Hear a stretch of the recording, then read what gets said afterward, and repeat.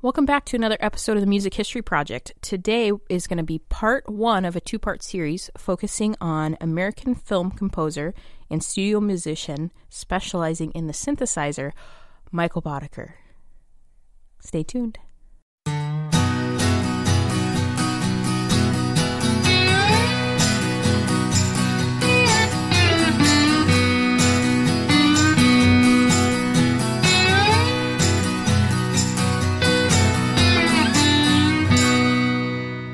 Welcome to the Music History Project. We're your hosts. I'm Elizabeth Dale.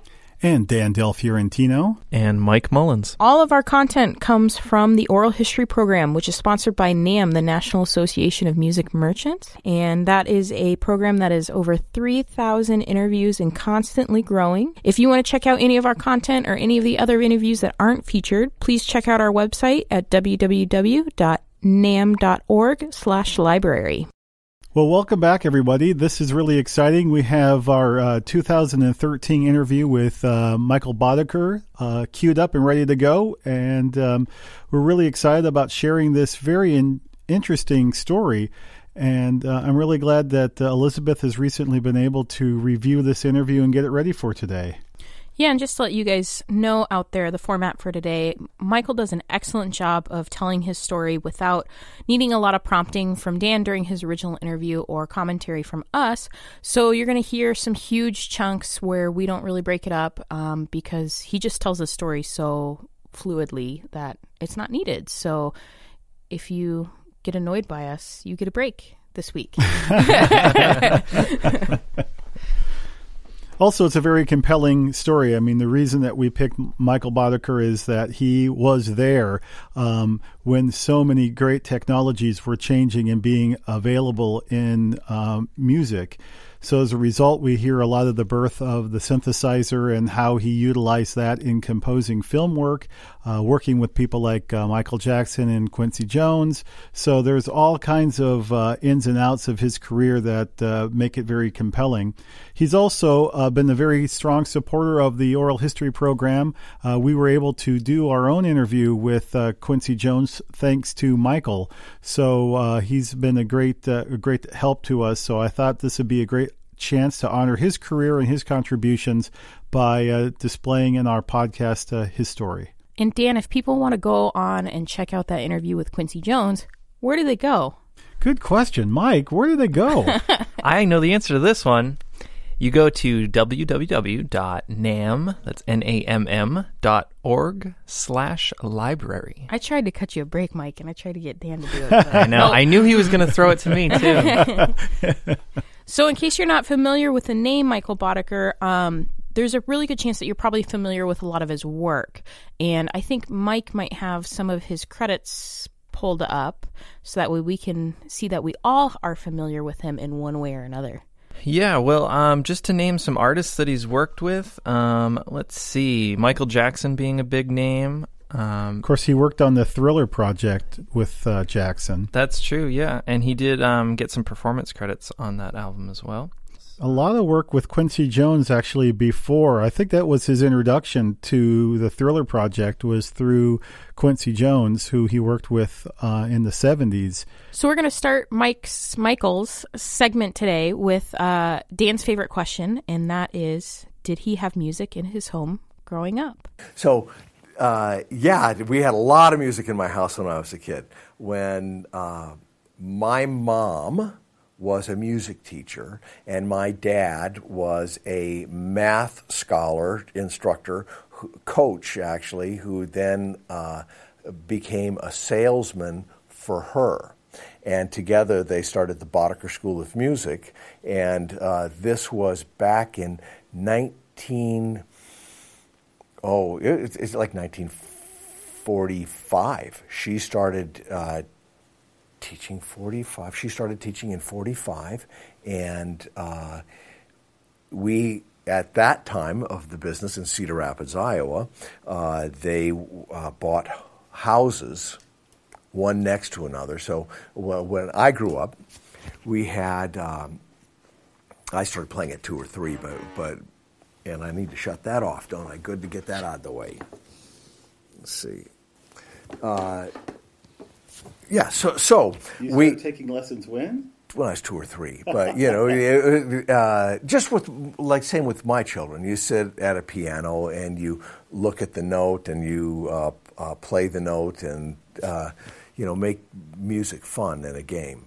And so in this household, we had a house. It had 7 uninsulated studios in the basement. It had about a 30 by 45 foot band room, cinder block band room on the back of the house. And next to the house was the building, another house that we kept the band instruments upstairs and all the amplifiers downstairs. On the corner was a house that had the storefront, and on the other side of our house was a studio, a house that had been converted to have a studio for guitars and drums.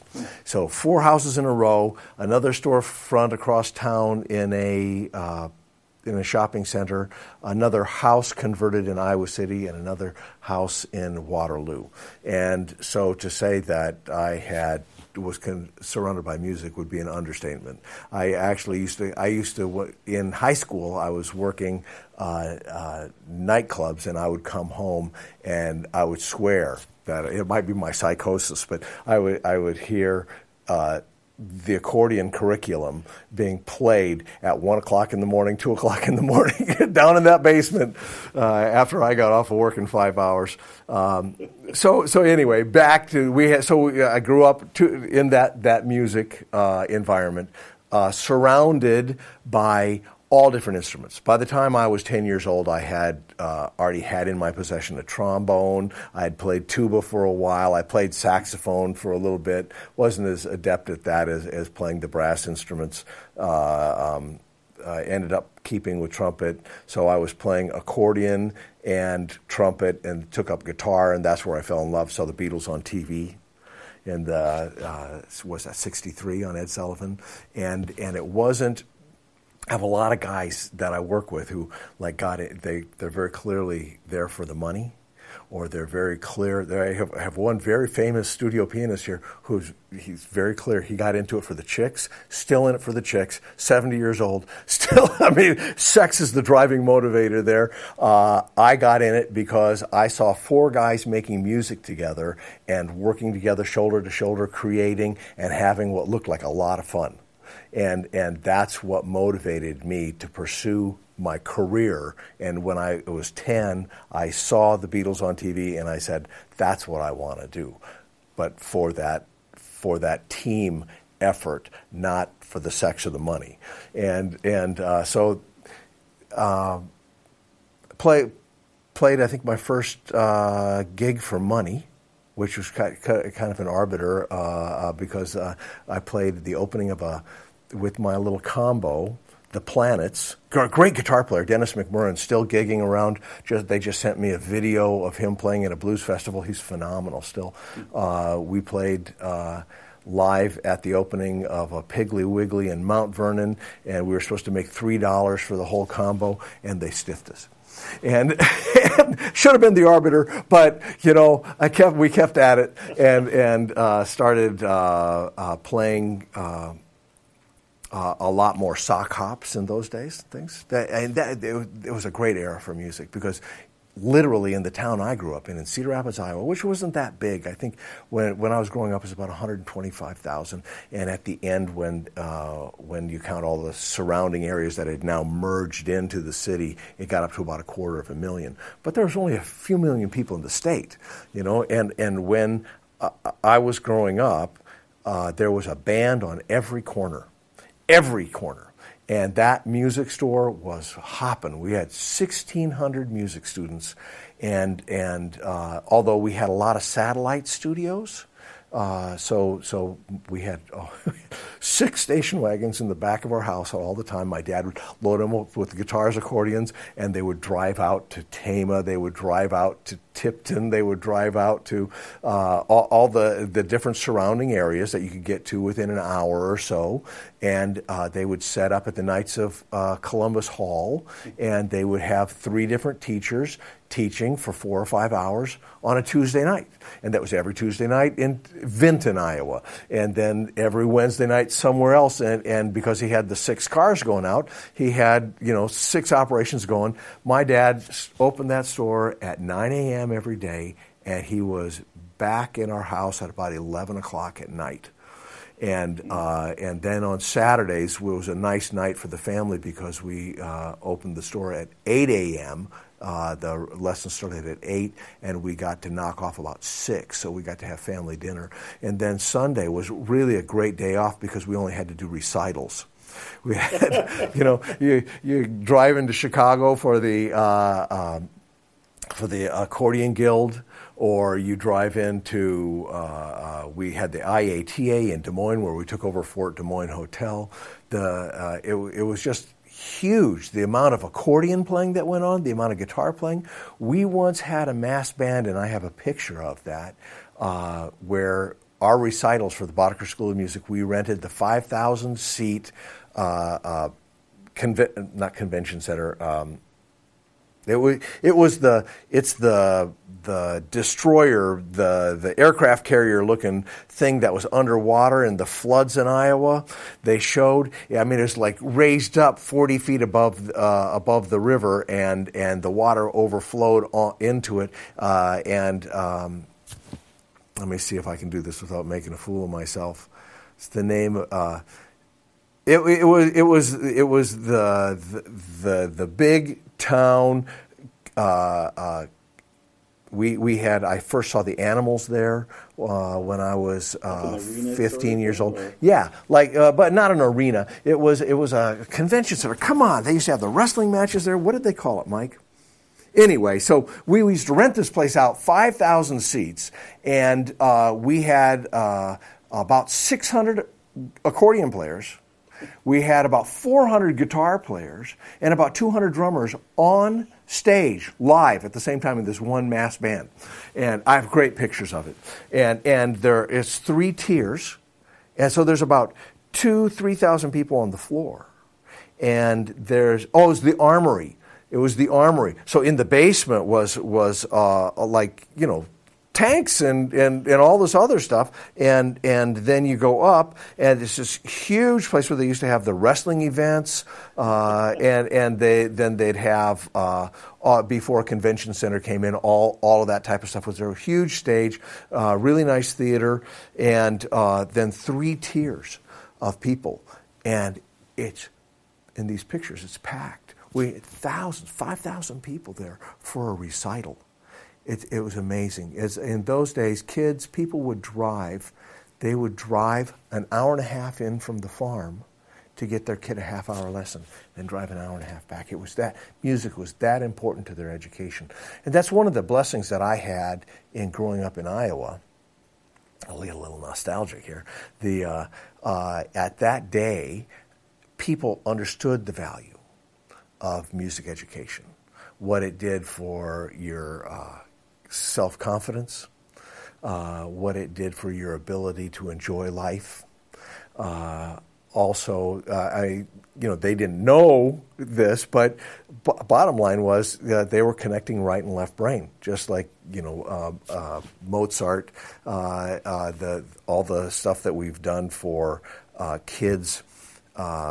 With the baby Mozart, and I actually participated in a big study with that, putting and analyzing and working with a guy at a college to see if this was real and all. And we the bottom line is yes, it helps. Music helps connect the right and the left brain, and people understood the value of that. If not by science, they understood it intuitively, and they made sure that their kids got a music education. And we'd have, any given night, 2 40-piece ensembles practicing in our band room, as well as all these other studios going. We'd have 2 40-piece ensembles, one at 7 o'clock and one at 8:15 or 8:30. And we did that Tuesday, Wednesday, Thursday, and one on Friday night. It was incredible. We performed I traveled all over the world. I I performed in every state except for Hawaii by the time I was 16 years old. Every summer, I got on 2 buses with about 100 of my closest friends, and we spent 2 weeks traveling around the United States, setting up and playing in a town square somewhere just so we could say we played in Wyoming. And we'd go around and do that, and the performance experience that I got, and today, I think this is really important for me, just the act of getting out and setting up the equipment, unrolling the cables, plugging in the amplifiers, setting the stage, and then doing the performance, and then packing it all back up so it was ready to go the next performance when we unpacked, that was invaluable to what I do today. And I still love that part. When you get successful, as I've become successful, people want to go, oh no, you should have a cartage company doing that for you, and here let's get you an assistant to take care of this, and the second engineer is going to set all that and do whatever, and it disassociates me from the grassroots of what I do, and I find that I have a need to always stay connected with that, just like I have even in times when I'm producing a film. If I'm producing a film for a living, I still need to sit at the piano and run my hands on the keys just as part of my discipline to stay connected to who I am and what I'm bringing to the ballgame. I have to not just show up and sit like a brain on a stick on a chair somewhere. I need to be here going, okay, I'm a better filmmaker because I know what cable's being used on the speakers, what the sample rates are, what the speeds of the computers are, what the revs of software, and that came from, okay, I know which cables go where, what amplifiers can we lump together on one AC extension, all that. So, sorry, I get sidetracked. No, that's fantastic. So here I am. We're in Iowa. We've got this huge music store, and my dad is going, would you be interested in coming in? I taught.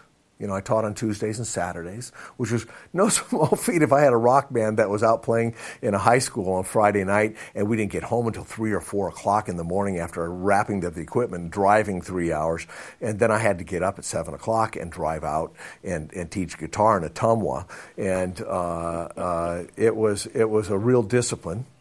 Kind of let me know what later in life was going to be like when you're writing film scores and you're pushing a pencil for 20 hours a day and you just get, okay, I'm going to get that 3 or 4 hours that I have to get, and then I'm back in the chair working.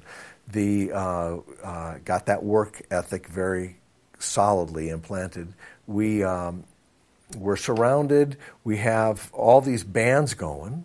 You can play on the radio. You can get a battle of the bands going on the radio live every weekend. It was a great time for performers, and again, the experiences were just so thick and rich. So as you heard in that last segment, Michael talks a lot about his kind of foundations in music and being exposed to music as a child and stuff like that. And we're going to hear him kind of switch gears a little bit. And one of you guys want to pick up and tell everyone what we're going to be talking about next? Well, it's really interesting to me when conducting interviews with people so passionate about music making is the little nuances of what gets their interest so profound. And I think for Michael, it had a lot to do with playing the organ and, of course, the electronics of it, the fact that he could manipulate sounds that he had never heard of before was certainly very interesting to him. So how that led to his career as a performer playing the synthesizer and being very interested in everything electronic as it was coming out and being introduced. He was really at the right time for all of that, with that interest.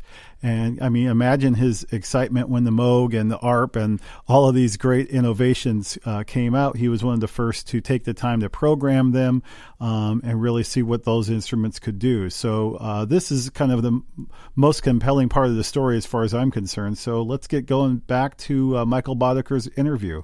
Yeah, and real quick before we run it, I have a question for those of us not well-versed in electronic music. Would you guys call the organ like the foundation of electronic music? Like that's like kind of the organ is what kicked off the idea to create like a synthesizer? I would say, I mean, this is just a guess, and Dan could probably elaborate more than me, but I would say that the organ pioneered the use of different sounds while still playing a keyboard instrument. Right, like structurally, kind of the first generation. Right, like yeah. The inspiration behind the synthesizer, I guess. Yeah, I could see an argument that would say that. What do you think, Dan? Yeah, I think, well, historically, the very first electronic instrument was the theremin, and the theremin had oscillators that manipulated sounds that were very difficult for you to play because you had to wave your hands around these metal bars. So the organ really was much more approachable, like the piano keyboard is there. So people familiar with playing the piano can play this electronic instrument. And as Elizabeth pointed out, it did have a lot of different sounds, and each of them had its own unique sound. So where I think Michael became very interested is the fact that different manufacturers like ARP and EMU and all of those sequential circuits later on, they all introduced these new keyboards, but each keyboard had different ranges, had different tones. And if you could manipulate them and program them like he could, then you could get even more out of it. So I do think the organ was really a very strong basis for all of this, but a completely different instrument. You know, there are those who play the organ their entire career that never played synthesizer. So I think the bridge here that is very important for Michael's career is the fact that he was interested in electronics before playing the organ and very much interested in how those electronics were being utilized in the organ, and seeing then some comparative to synthesizers that were coming out like by Bob Moog and people like that. Does that answer your question? Yeah, I think that was excellent. I mean, it seems like a kind of a natural transition to go from the organ to maybe electronic music, the synth and stuff, but I know they're not the same at the same time. So I appreciate that. Does that make up for the toot I gave you earlier? Yeah, the total toot you gave me earlier. All right, we're finally ready to hear Michael talking about falling in love with electronic music. I showed up at a band rehearsal, was invited to play in a band, and I showed up and I had my guitar, and they said, the organ's over there, and I said, I'm a guitar player. I'm a lead guitar player. And they said, we've already got 2 guitar players. If you want to make $25 on Saturday night, you'll play the organ over there. And so I went over and I learned their tunes on organ, and went from playing Farfisa to playing a Vox Continental to buying, with my college fund, I bought a Hammond B3 with a Leslie, and I would then play 4, 5, 6 nights a week all the way through high school in jazz trios. I was the go-to. Anybody in town got sick, I was the guy who filled in. I got called to play weddings. I mean, just, you show up and they say, play these songs for us, and there's no music, there's no nothing. You just show up and they have you doing it. And again, it was a really thick, rich musical experience. And then I started in high school. I had a songwriting teacher who, Alan Kepke, lovely man, love Alan, what he did for my life. He actually had me take songs and write them out. So I had to write out the chord, write out the bar chart, write out the chord changes, write out the melody, write the lyrics underneath, and analyze them. And so I had to do that with pop songs. And that same guy had me listening to like Gabor Szabo. My sister at the time was having me get into Wes Montgomery and Jimmy Smith. She was very heavily into in those days it was called R&B music, and she started pushing those records towards me. She also, just to give my sister Michelle some credit here, she had me. When I was a kid, like Rubber Soul, Beatles Rubber Soul, we would listen, and we wore out In 1 2-week Christmas vacation, we wore out Rubber Soul. We put it on our stereo, our Fisher stereo set, and we listened. She'd say, okay, I'm listening to the third harmony part. What are you listening to?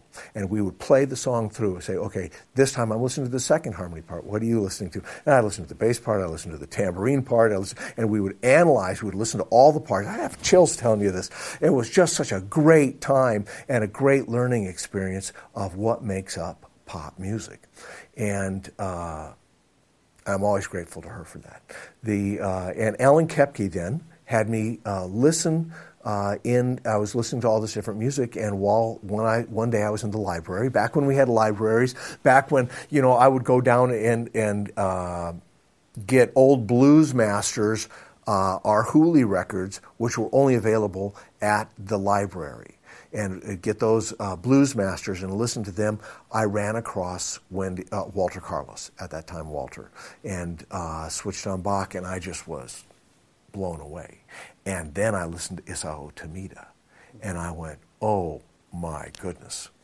At the same time, Alan had a substitute teacher come in who had a little EMS Synthy in a suitcase.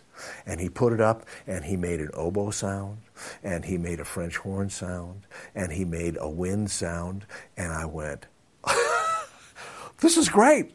This is great. I went out, I got a 4-track TEAC tape recorder, and my preamp was a phono preamp. I plugged all my instruments into a phono preamp, and before that we'd been experimenting with playing from one record or one tape recorder to another. So we had tape recorders to take tape performances and whatnot, and so I would experiment with that, but then I got a 4-track. I learned about electronic music from Alan on paper. He had me go to see my professor. When I was still in high school, but I was going to college at the same time. So I had a light enough load at high school that I could overlap my first year of college, which was easy because I was taking a music degree, and it was like, you come in knowing the curriculum already. It was such a piece of cake. It was fun. It wasn't like I had to work. It was like I got to have fun for 12 hours a day before I went to play in the nightclubs at night. And we had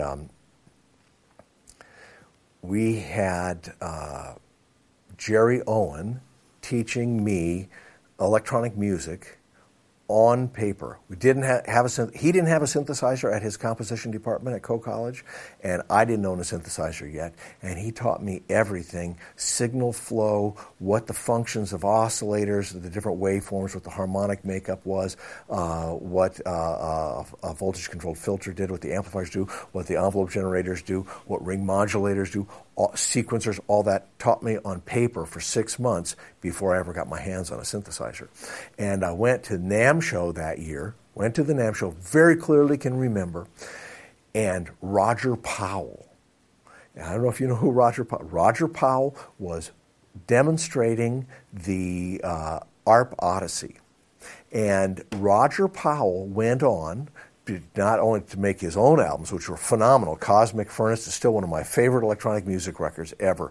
He went on to work with Todd Rundgren, do all that synthesizer work. He's a phenomenal musician, phenomenal composer, and I believe right now he's working at HP.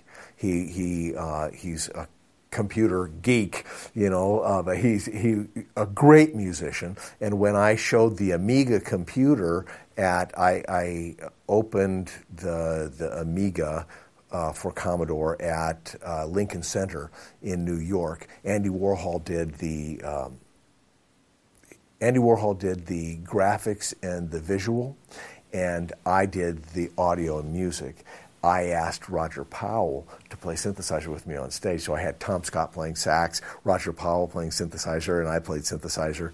And way before unlimited, the UPS unlimited power supply, so that you had uninterruptible power supply. So when things went down, you just lost. You had to reboot from scratch. But it was Roger Powell was back to the Odyssey. He was demonstrating an Odyssey, and he was so kind, and he showed me all the stuff that I could do with it, and I completely fell in love. I eventually ended up in my first synthesizer, as close as my friendship was with Bob Moog, who used to come and stay in our home. He's a very sweet friend and dear man. My first synthesizer was an ARP, and I had an ARP Soloist and an ARP 2600, and that ARP 2600, which I studied in college, along with the modular Moog, in those days I was studying musique concrète, so we were still taking and chopping together pieces of tape and turning them backwards and ring modulating them and making different pieces of music. I studied for a year. I studied in a class, Roger Powell's. They used as the syllabus for the class was Roger Powell's ARP 2600 Owner's Manual, which is still today, if you haven't read it, it's brilliant. It lays music out so simply. It connects all the dots. When you get done with that book, you have no doubt that you understand the flow from left to right. And that's still, with kids that I see today, one of the problems is they don't really, I know that if I connect this to this, that I'm okay. But they don't understand why they're connecting it. And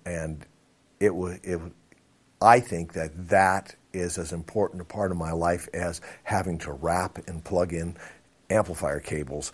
Just knowing signal flow, workflow.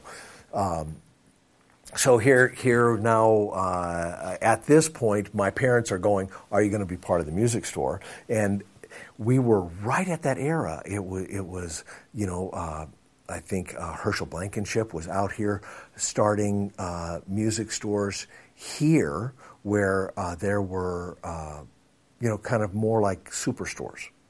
And I was trying to get my dad to go, okay, here, if we organize the store in this way, with aisles, not like a mom and pop shop with everything hanging on the wall, but where we get aisles and we get multiples of pieces stacked up, we could do bigger business and stuff.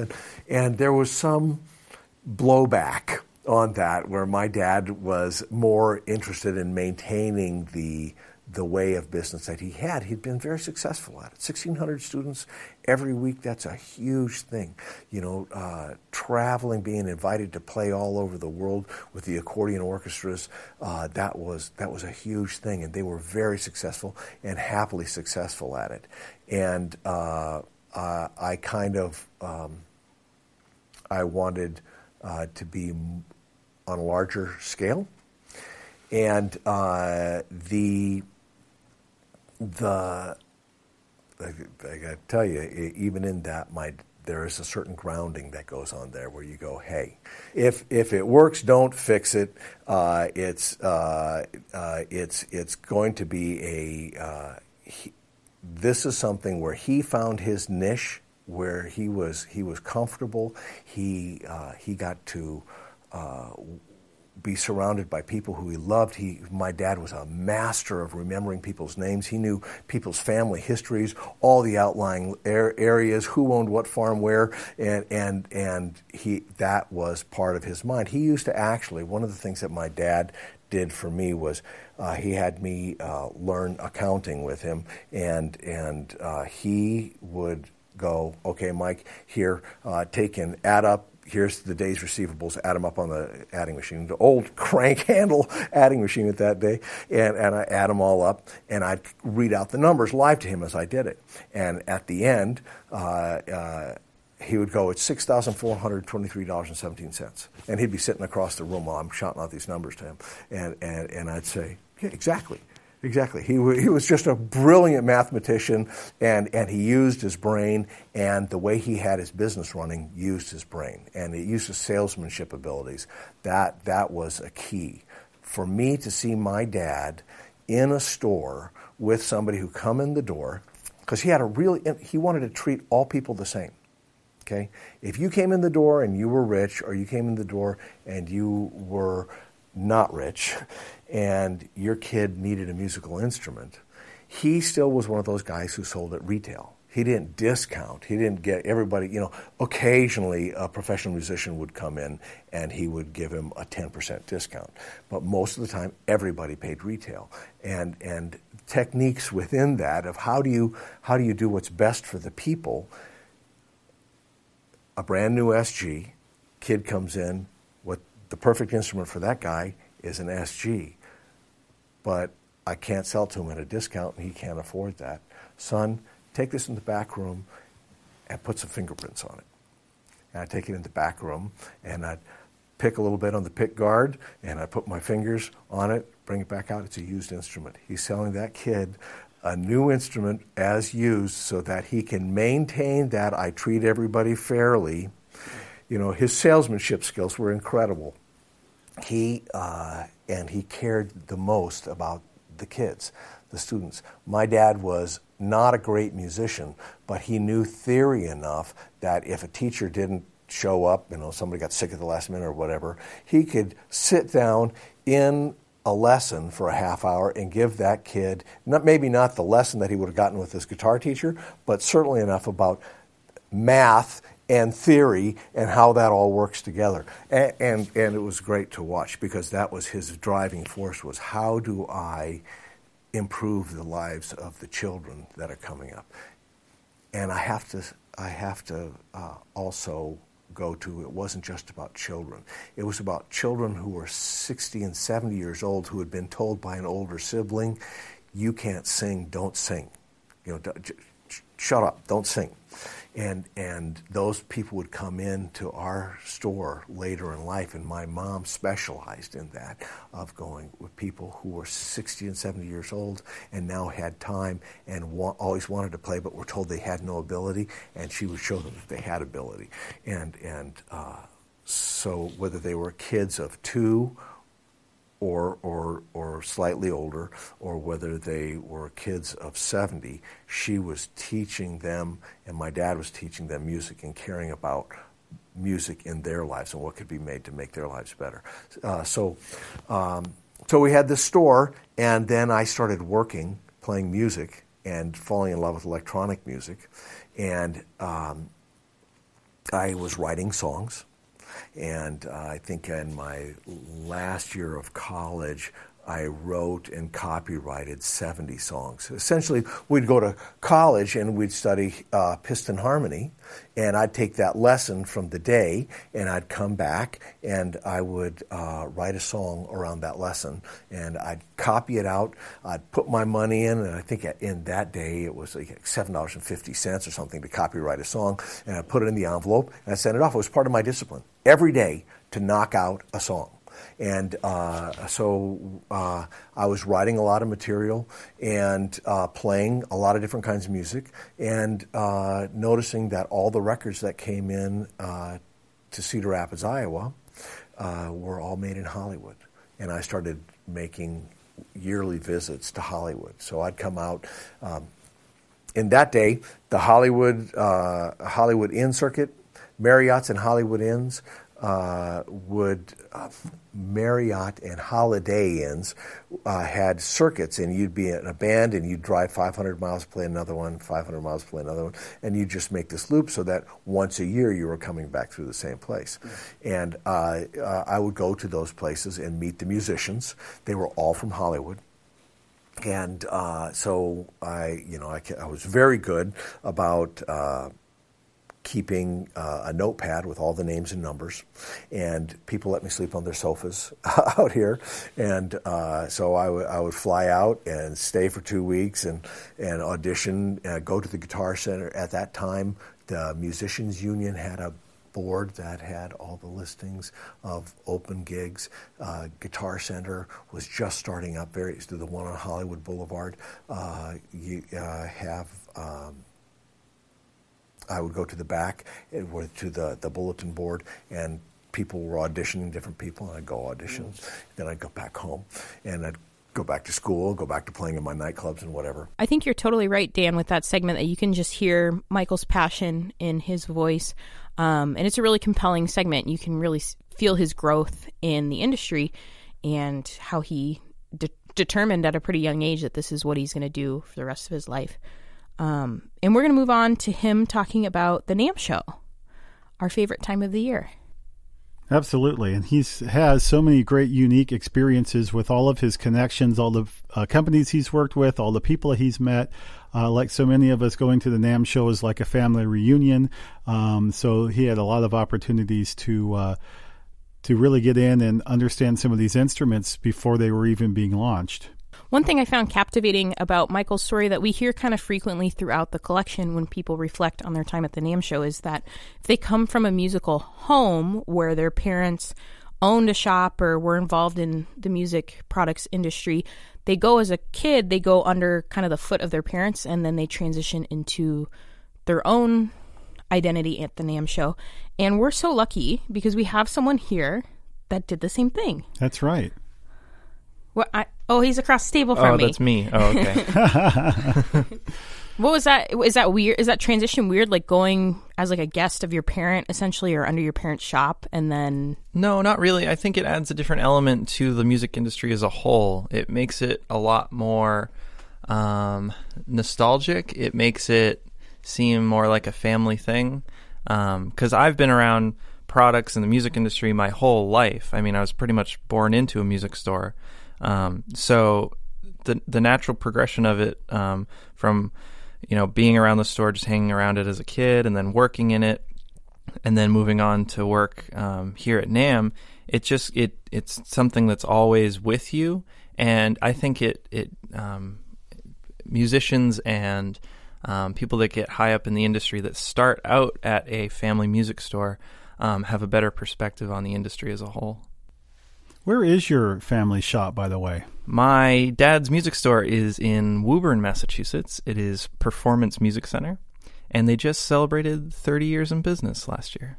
And I hope your dad gets something for that, some sort of recognition or something. Yeah, we'll see. We should work on that. And I have a trivia question for Elizabeth. Michael Boddicker, coming from a music store, can you name any other famous musicians whose parents owned a music store? No. You met him? Oh, Jim Horn. No. Oh, dang. I like how you had Swedish pancakes with him. Oh yeah, my best buddy, Rick Nielsen. That's right, from Cheap Trick. Oh my gosh, I totally forgot about Grew up Rick. in the music store. Shout out to Rick. I hope you're listening right now. I just assume every answer is Jim Horn. Yeah. So. Well, you're pretty close. Okay, so let's hear Michael Boddicker talking about his experiences at the NAMM Show. I meant to tie this together with the NAMM Show because this whole time I'm going to the summer NAMM Show in Chicago, which was phenomenal. Chicago's still probably my favorite city in the United States. Chicago's phenomenal. In fact, I've lost one of my daughters to Chicago. She went to the University of Chicago, and she's never coming home. She's getting married there. She's having children there. She's got her career going already there. Chicago is now another big part of my life, but we used to go there back when the NAMM Show was between the Palmer House and the Conrad Hilton.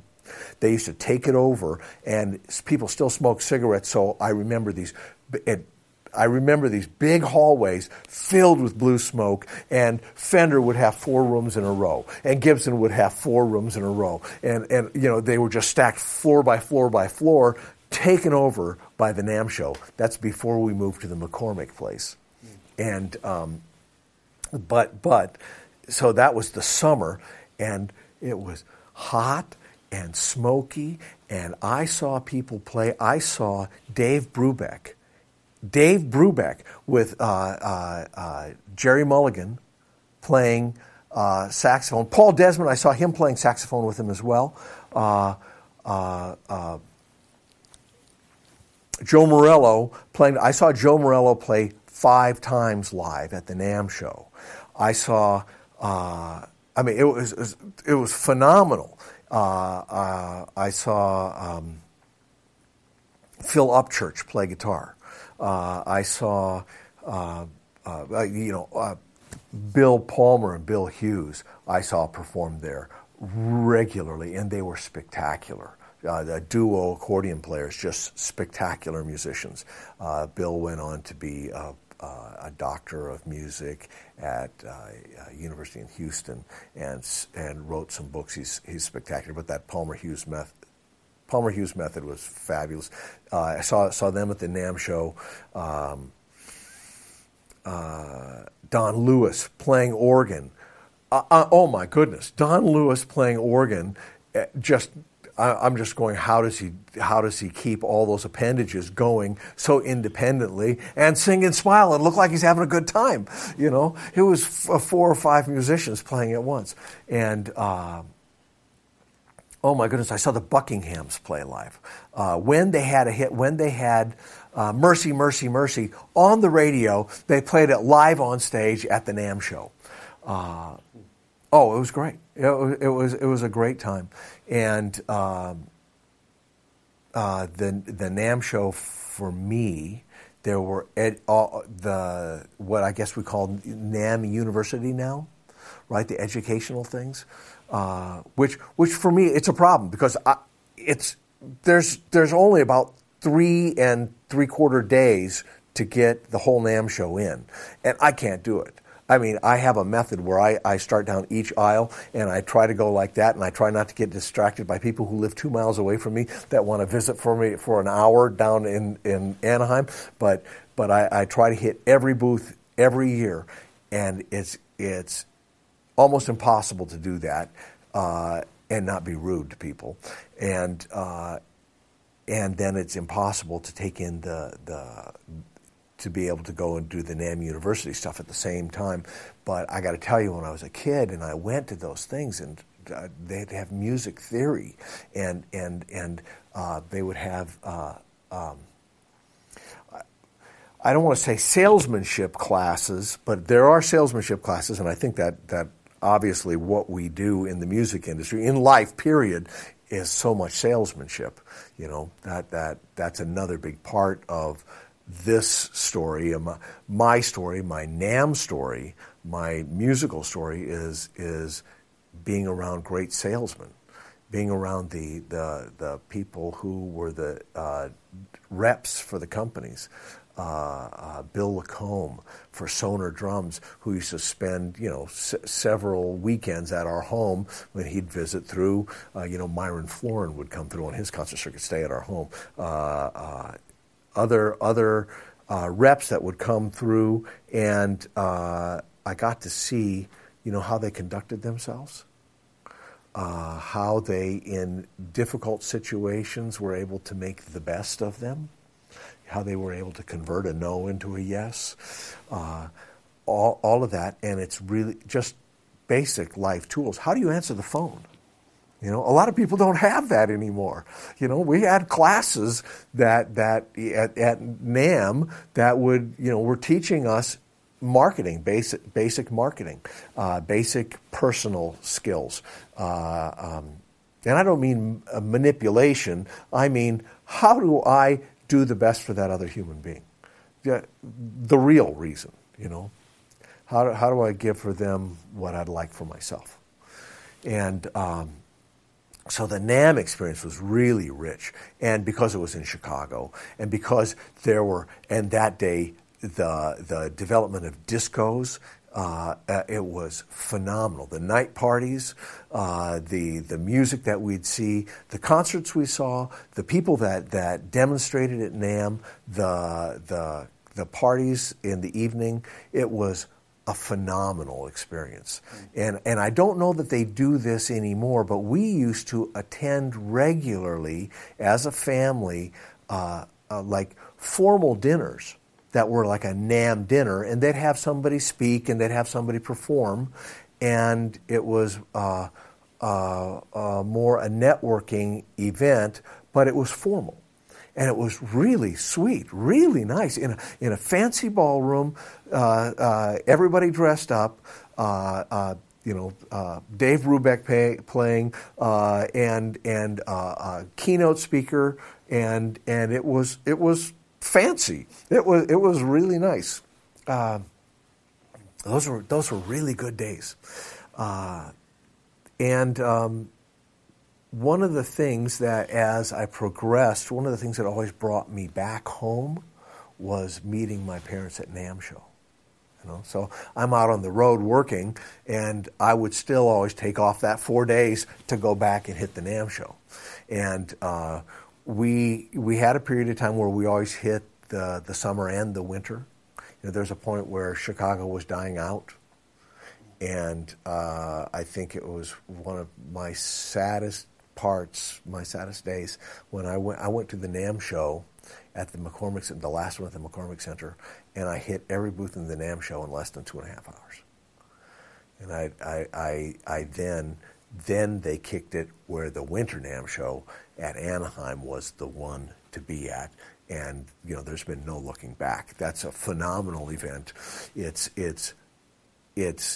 to me, I'll put my pitch into the NAMM people right now. It needs to not be from Thursday to Sunday. It needs to be more like a music messa from Wednesday to Monday or from Monday to Sunday, because it's so big now that it's impossible to take in the entire event and still spend quality time with people. And if you want to go and do seminars at the same time, it's harder because you have to trade off. Okay, I'm going to give up seeing Hall E, which is great. I mean, every year, at the NAMM Show, every year I show up. I get there between 7:30 and 8 a.m. so I can have breakfast, and usually at that NAMM breakfast, or I'll meet somebody business-wise at the Hilton, and I'll have breakfast there, and then I'll be at Hall E at 9:30, because to me, Hall E with the new guys, the little guys, showing their little inventions, like somebody found a new type of drumstick to hit a cymbal with that makes a different noise. I mean, that's all in Hall E. All the up-and-coming inventors are down in Hall E. And I think that's with my inventions, and I didn't talk about that yet. I have a couple patents and patents pending, and I have patents applied for, I should say. And my inventions, a lot of that is spurred from my experience at NAMM Show, where you go down and you see just a guy with an idea and $5,000 to rent a booth, and he's down there showing it and talking and giving. That's another part of my NAMM Show experience, is that people aren't going, okay, that information is valuable. How much are you going to pay me my hourly fee to know? People are there to sell you their ideas. People are there to give and share and interface, and it's so strong. The charge that I get from going to a NAMM Show creatively lasts me for at least a year. The people that I meet, the relationships that I have, with creative individuals, with people like Paul DeBenedictis, who you watch, well, how does he market that? How's he, oh, I see, you seed this area, and all of a sudden it grows up into this, where there's 1,000 pieces for every one seed that you made. It's amazing to watch people directly related at NAMM, how they plant success, how they create success, how they look for a need that people have, and they fulfill it, and they joyfully earn a living doing it as well. Because we don't want to fool ourselves. Bottom line is that we have to make money to survive. And it's not the core driving factor at the NAMM shows.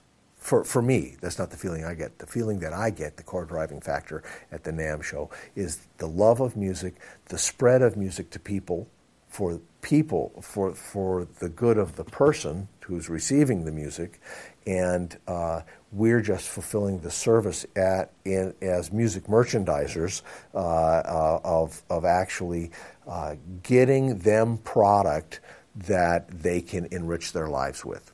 And in there, we're kind of like doctors, and it's a good kind of doctor, the doctor who actually spends the time to care about the patient and treat the whole person. It's the Hall E experience is what I think the entire. I'm going to reframe that.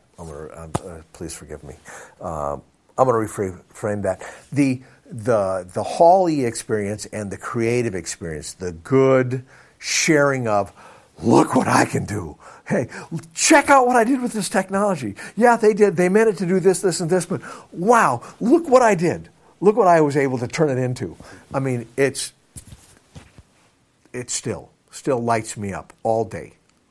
In fact, I spent last night with Eric Smith, who is the founder and president of Oralex, and about 69 other eggheads who are inventors and manufacturers, Aspen Pittman from Groove Tubes, Skipper Wise from Blue, Wes Dooley at AEA, all these people together in a room doing what we do at the NAMM Show every year, and that's sharing and giving ideas and developing things and taking joy in them. Not just going, okay, bottom line, money, how we're going to make it. Essential part of this whole equation, but not the big part. The big part is, how do we take and do something joyful that's good for people with what we've got? So we are here at the NAMM Show. We've now gone all the way out of McCormick Place, and we saw what happened in Nashville. And I guess we still have the summer Nashville between Austin and the summer NAMM between Nashville and Austin. But the big deal, right, our Anaheim that tried to be at the LA Convention Center. You have to travel too much in the LA Convention Center, too long a hallways to join the huge space that we have for NAMM, right? The Anaheim Convention Center works much better for that, and I think it also keeps a lot of the looky-loos out. Although I personally believe that it's essential that you have professionals involved. I think you don't have to have kids off the street wandering in, but you have to, that Steve Vai comes by and plays your guitar at your booth. I mean, he's not a NAMM retailer, but he's an essential part of our industry, and for the manufacturer to interface directly with him at the NAMM Show, I think is a very important part. But you keep the looky-loos out by going to Anaheim, and you have still the professionals that will take the time to go down and make it part of their routine to see what people are creating, how people are taking what tubes are left being manufactured and creating great guitar amplifiers that replicate the guitar amplifiers that sounded great in the 50s that we can't get the parts for anymore. So that's going to wrap up part one of our interview with Michael Boddicker. Be sure to stick around. In 2 weeks, we'll come out with the conclusion to this interview. Also, be sure to leave us a review on iTunes or wherever you're listening, just to let us know how you enjoy the podcast. We always enjoy seeing that feedback. See you in 2 weeks.